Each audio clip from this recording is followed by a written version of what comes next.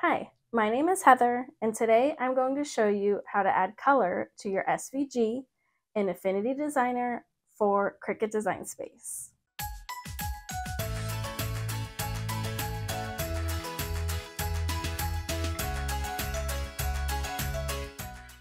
This is the second video of my series, Wacom plus Cricut, where I'll be showing you ways that you can use your Wacom tablet and your Cricut together to make some awesome projects. First, I just want to give a huge thank you to Wacom for sending me this tablet and for sponsoring this video. If you haven't watched how to create the single color SVG, then go ahead and watch that because you'll need that project in order to continue on with this video, because we're going to start with our single color SVG that we made in the last video. I'm in Affinity Designer right now, and I'm just going to open up the single color SVG that we made in the last video. So I'm just going to go over here to open. I'm going to grab the Crabby Cricut file and open it. And this is that final SVG. So after we had expanded all of the lines and it's all in one shape, this is important that we use this version.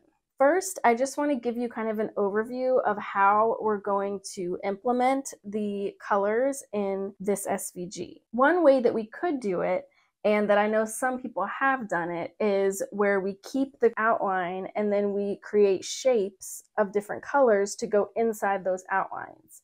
However, I don't prefer doing it that way because I've found that everything doesn't always match up exactly, and there could be gaps between the fill and the stroke.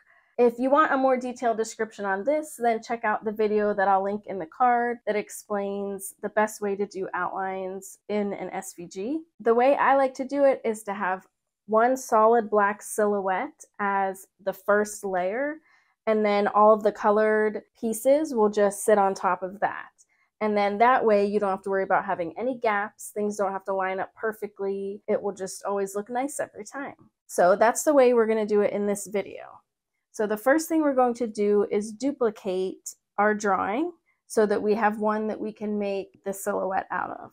To do that, I'm just going to grab the layer that the drawing is on, and I'm going to drag it down and drop it onto the new layer icon. And when I do that, it will duplicate it into a new layer. Let's go ahead and hide the layer on top. So with that layer selected, I'm just going to go to Layer, Hide. So now that layer is hidden and we're only seeing the layer below it. And we're going to take this layer and make it into a silhouette. So we're just going to grab everything on that bottom layer, and then we're going to go to Layer, Geometry, Fill Holes. And as you can see, all of his holes are filled. And if we want to check out our nodes, we can go to our Node Select tool, and we can see all of our little nodes that go all the way around him. And so now he's his own little silhouette object. And we can go ahead and lock that layer now because we're done with that. And then let's show the layer above it that we're going to use for our colors. So with the layer above it selected, we're going to go to Layer, Show. Let's also hide the one below it so that we can see what we're doing more easily. So we're going to hide the silhouette one. So with that bottom one selected, we're going to go to Layer, Hide. So now we can see that we have our original drawing here that was the outlines, and what we're going to do is make all of the fills into little pieces that we're going to turn into different colors. The way I like to do this is just to make like a square behind it and then use this shape as essentially a cookie cutter that's just going to cut out those pieces. The way we're going to do that is we're going to grab our rectangle tool and let's set it as a color. So I'm just double clicking on the color here, and then I'll just pick something like red, because he'll probably be red anyways, and then close. And then I can take this and I just want to make sure that I completely cover him. And then I want this shape to go behind him. So I'm going to click the Send to Back button, and now it's behind him. Now I'll grab my select tool, select everything, and we're going to do the cookie cutter. So we are going to subtract the front So we're going to go up to our different operations here and find the one that has the little minus symbol with the shape in the front and click that. Now he is cut out, and we just need to separate the pieces out so we can color them. So now we're just going to go to Layer, Geometry, Divide. And then this is going to make each of those pieces a separate piece. So we can grab the little background, and then you can just click Delete on your keyboard, and that's gone. And then you might find some other little weird pieces. So like I'm going to use my zoom tool to zoom in right here. And there's just some little bitty pieces here because maybe some of the stuff didn't match up perfectly. So I'll just delete some of those, and then I can zoom back out. And now we can go ahead and start coloring.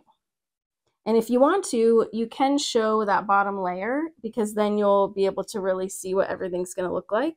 So if we go in our layers panel, and then let's collapse the one that we're on, we can just click the bottom layer, and then we'll go to Layer, Show. So now we can see that bottom layer. It's still locked though, so we can't move it around. And I'm going to click on the layer with the color, and then I can grab his eyes and set those colors. So I can just double click on the color right here, and I'll set it to white.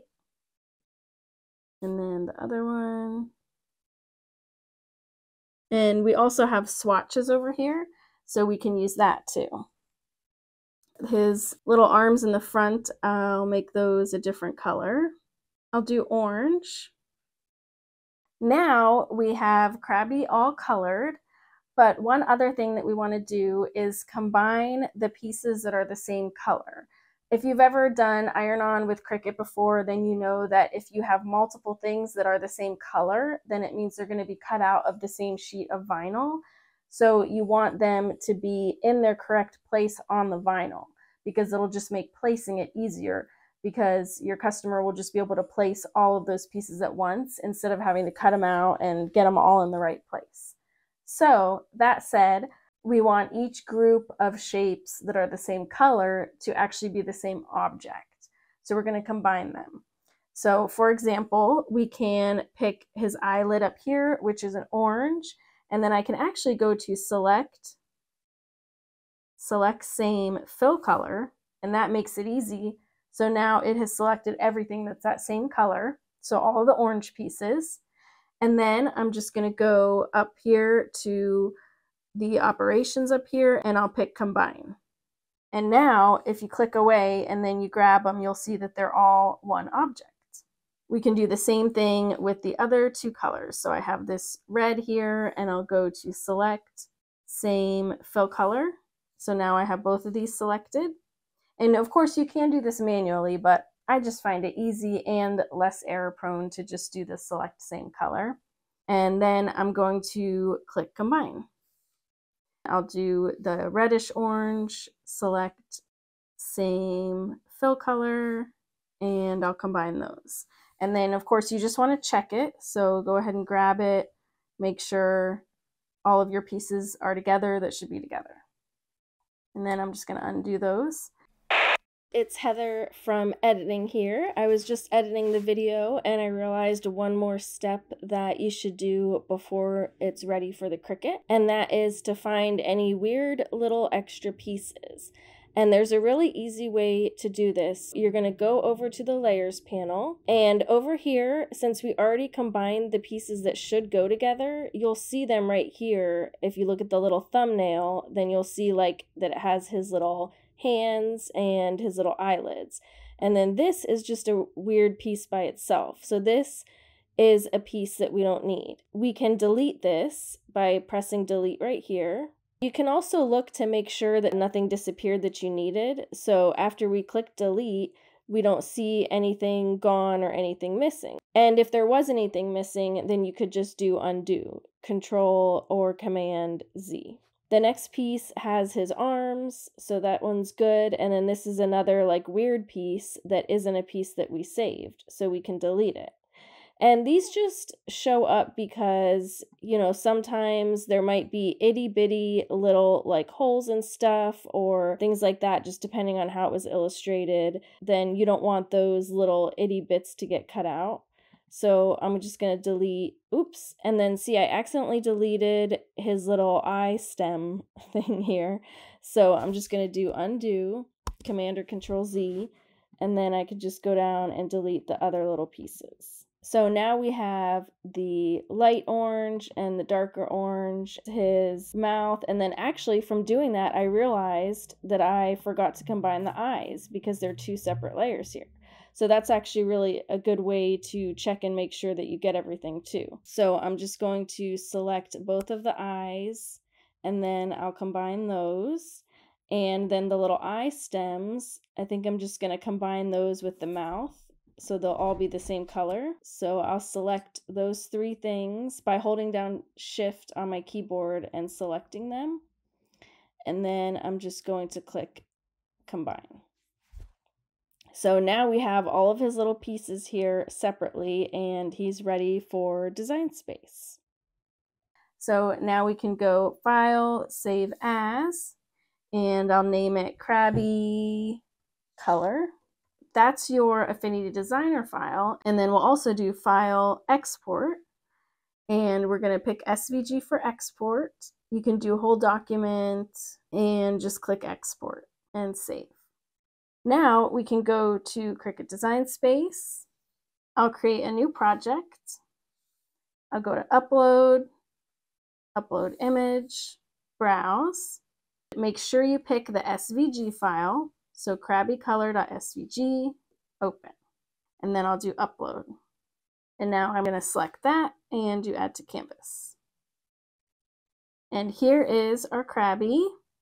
And he came through really good. If you go over to the layers panel, then you can see that these are separated in the layers that we had. So we have our background and then our colors. That's it for this video. If you have any questions, let me know in the comments. And as always, you can email me at heather@heathercash.com. Stay tuned for the next video in this series where I will walk you through creating clip art in Affinity Photo Studio that you can use for your Cricut print and cut projects. If you like this video, please give it a thumbs up and subscribe so I know to make more videos like this. Thanks so much for watching. Bye.